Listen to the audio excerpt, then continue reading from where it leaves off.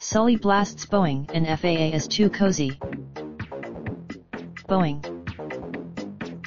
A few minutes after takeoff on March 10, 2019, only 5 months after Lion Air Flight 610 crashed soon after takeoff on October 29, 2018.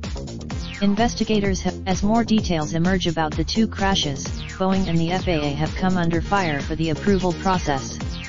Much of the controversy, the crew of the Lion Air flight may not have been aware that the system was apparently the cause of their flight control problems.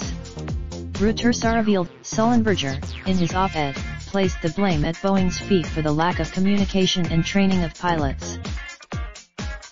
Boeing.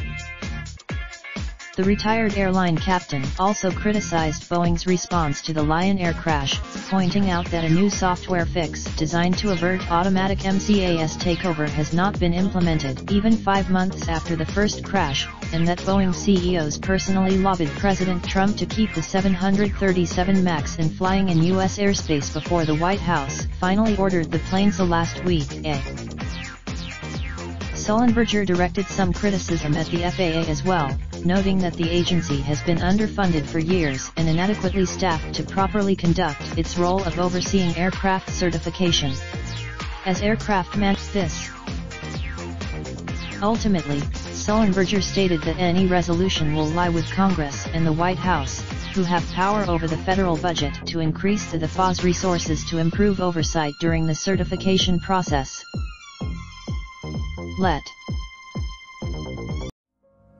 Raindrop, drop top, smoking, no cooking the hot pot.